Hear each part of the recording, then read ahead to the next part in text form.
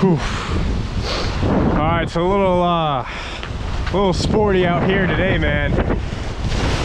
Got the wind right in my face and some surf kicked up, but let's see if the bass are biting. I got on a mad eel that Fish Lab sent me, Okuma's affiliate. It's got a little more weight to it, yeah. So I can just cast it far enough with the wind in my face. So let's see if that buys any bites. Got the beginning of the outgoing tide, which is one of my favorite tides to fish. I'm hoping I don't have to stay out here too long. I can just get on a couple fish and call it a day. But yeah, man, it's been a tough April for me so far. Haven't really been able to get on tog yet. I know a couple of Spiros have shot some tog, and I know some guys have gotten tog sporadically, but me personally, I really haven't been able to get on a good bite yet. And striper wise, I've just been getting rats, and this is one of the few spots where I can get them consistently, so figured I'd come back. But April is not one of my favorite months to fish at all.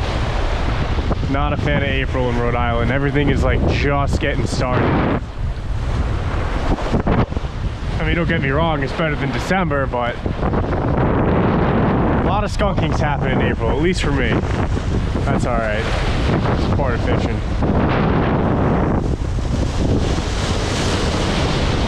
I think I'm a little too close to the water. Just got a good splash. Uh-oh. This wave does not look fun.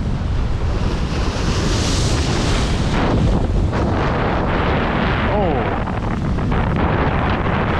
I don't know if that was a hit or if that was just the wave messing with my line. That might have just been the wave. Throw it back out in that spot though. There we go, hooked up. Nice. On the mad eel, baby. This is gonna be a little tricky. I'm gonna have to lift them right here. Perfect. Hey-oh.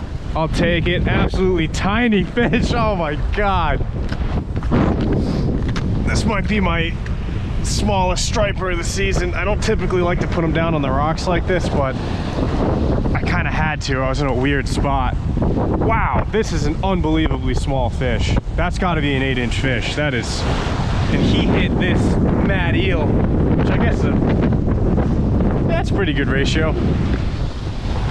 All right, I gotta find a good spot to drop this guy. All right, I'm gonna have to give him a little toss past these rocks. Wasn't the most graceful release, but I got it past the rocks. He should be fine. I'm sure someone on YouTube will yell at me. He hit it like right. A lot of times at this spot, I'll catch fish like 2 to 3 feet off this artificial reef. Like they usually hang out pretty close. You really don't need to get it out far here. That's one of the really cool things about this spot. That's why it's so popular, but this wind is getting pretty brutal, man. It's really only picked up since I've gotten here, but I got the place to myself. There's a lot of real estate to work with, so I really want to try and get a couple more fish. Oh, I think that was a hit. Yep, hooked. Oh, I lost him, son of a. Ah. Yeah, that was definitely a hit. Dang, man. Came back for a second time too. See if I can entice him again. Hopefully I didn't spike him. He hit right as that big wave was rolling through.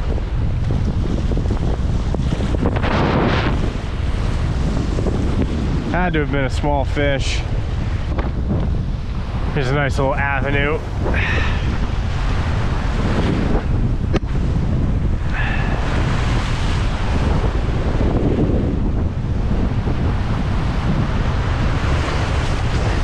This is some good old slop.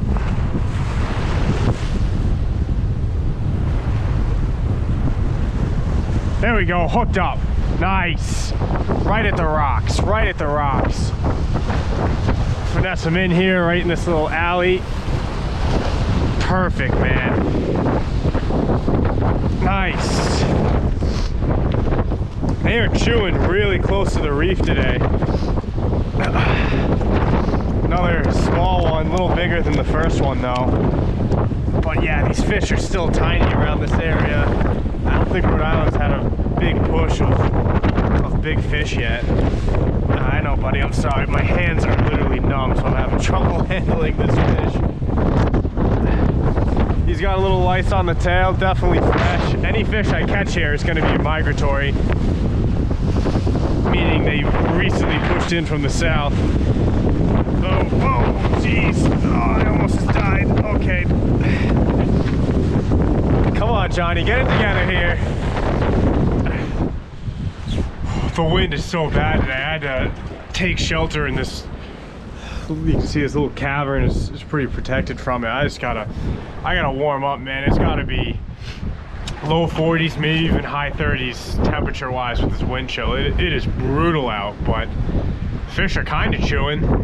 2 on the board and 1 lost, so all under an hour, so that's not really too bad. Well, I don't know how much longer I can make it in these conditions, man.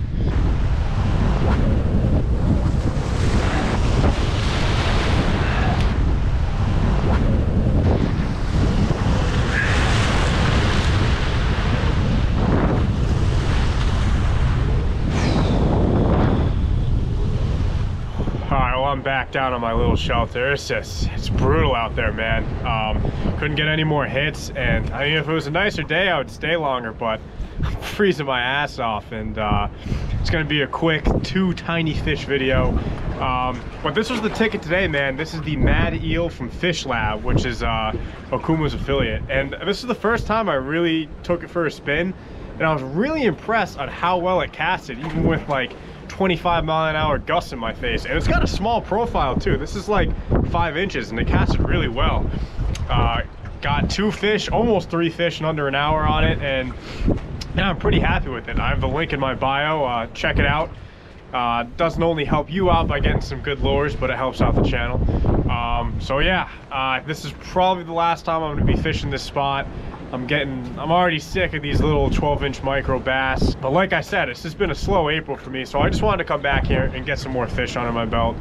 But we got warmer weather on the way, better conditions, so the tog bite should hopefully turn on any day now, and hopefully bigger striped bass will be pushing through. So until next time.